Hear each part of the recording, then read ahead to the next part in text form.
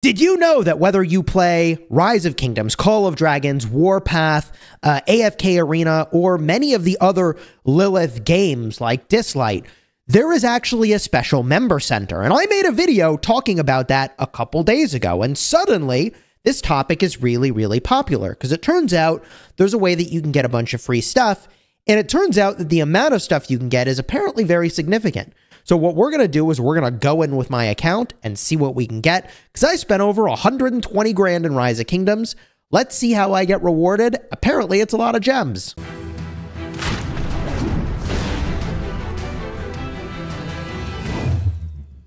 Hello, my friends, and welcome back. I'm Chisco Gaming, and as you may have seen in my spending video, I've spent over $150,000 on Lilith games. Some of that is in Call of Dragons.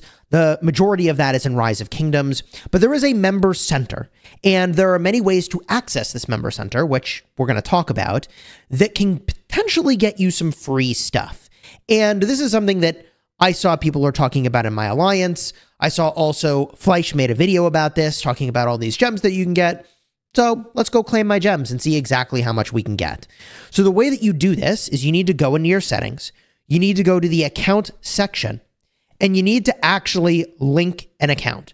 Now, I have my email address blocked off over here, but the point is that you need to have an email address linked up. And I think it's really important that you should have other things linked up as well. Now, this is what the view looks like from an iPad. It looks a little bit different from the PC, but the idea is the same. And you'll basically verify that you have the email address that you say you have. That way they know, like, oh yes, they actually can access the email address that you have submitted. Now, your next step is going to depend on whether or not the Lilith pass area is actually in the game that you're playing. In Call of Dragons, there's actually a section in the account area that takes you directly to your Lilith pass. It's not in Rise of Kingdoms as of the time of this recording.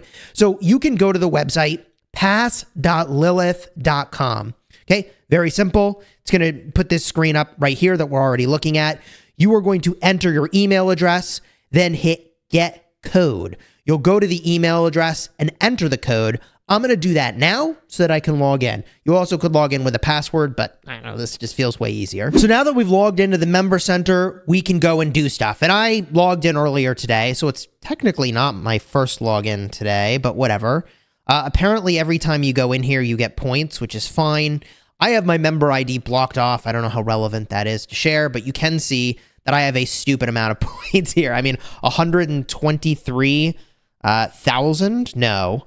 1.2 million points? I don't know. The way to figure out, I think, how much you've spent is approximately just like remove some zeros. Like, so it's I think it's $123,000 is the number. All right. And that matches up with about how much I've spent. The only thing that throws it off is that I'm getting points other ways now by actually logging into this thing. And what you can go to get your free gems is you go to claim pack, and you need to actually, I think, switch to the right game here. So we'll go to Rise Kingdoms, and there are a bunch of bundles that we can go and get. So let's go get all these bundles. We'll claim them now. Ooh, diamond upgrade pack. All right, what am I going to get? Claim the sign up pack. 1 gold key, 2 silver keys. Select a recipient. We're going to send it to my main account. Yeah, I got accounts on accounts on accounts. All right. Also, wait a minute. It listed as server 1605, but that is wrong. So that's really weird. I don't know what the answer is there, but my governor ID is correct here. So we're just going to go with this one. Claim. Your bundle will be sent to your character in-game within the next 30 minutes. Let's just pull it up in-game real quick. So here it is. It showed up in-game. So even though the server number is not listed quite correctly, this is good. Okay, gold key, 3 silver keys. Well, that ain't much, but how much does it stack up? Let's find out. Now we'll claim the silver upgrade package. 3 gold keys, 10 silver keys, a 60-minute speed up. Let's select the recipient. Easy, done. Now we do the gold upgrade pack. 8 gold keys. All right, 25 silvers. 60-minute training speed. All right, great. Claim. Should get spicy with the platinum pack, right? Let's claim it. 12 gold keys. I mean, I'm still like, you know, it's kind of like whatever. 8-hour training speed up. I mean, 11 crystal keys. I guess that's kind of nice. Put it over here. Claim. Great. And this can only be claimed once for your email. So, I mean, this is choose a character, receive the bundle. You can only claim this bundle once. 13 gold keys. 8-hour training speed up. Cool. 13 crystal keys. 20 Mulan sculptures and a targeted teleport.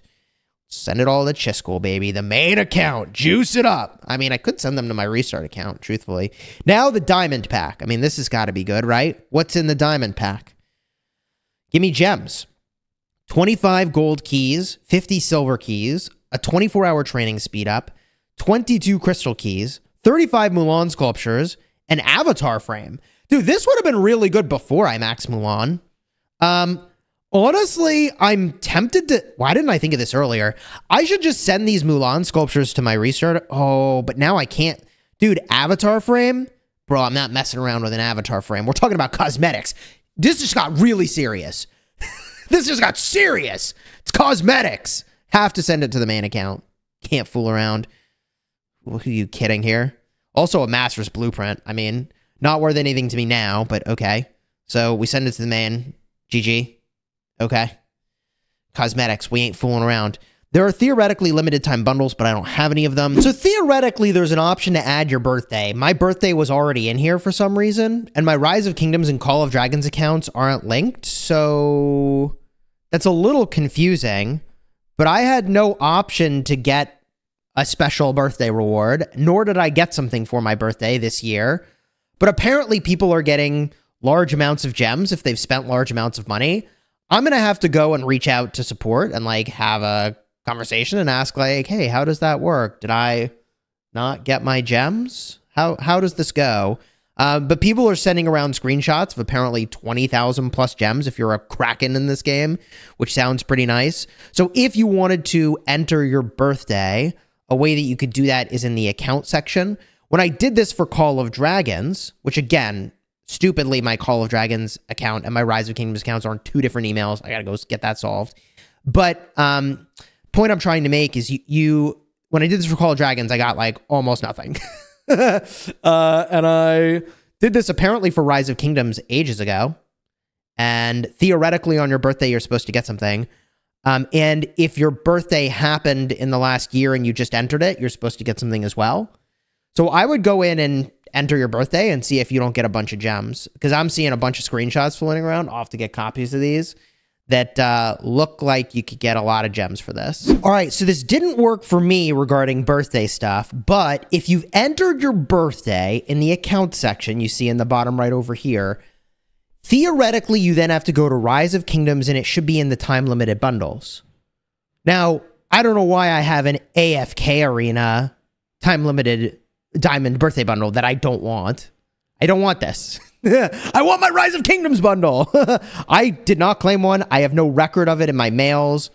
I'm definitely confused as to where it went. I got to reach out to support to sort it out. But my Alliance members are saying they can confirm that when you enter your birthday, it would go over here. This is what I get for proactively entering my birthday. I tried to then go into my account section and change my birthday, but you can only change your birthday once a year. So like, I think I just entered my birthday literally days before they added this thing where they give you all this stuff for your birthday. I could just be wrecked on this one for being proactive. Is what it is. I just got to get to support and find out. But the limited bundles section, time limited, is where it will be. And like, bro, like why? I mean, it's here for this game.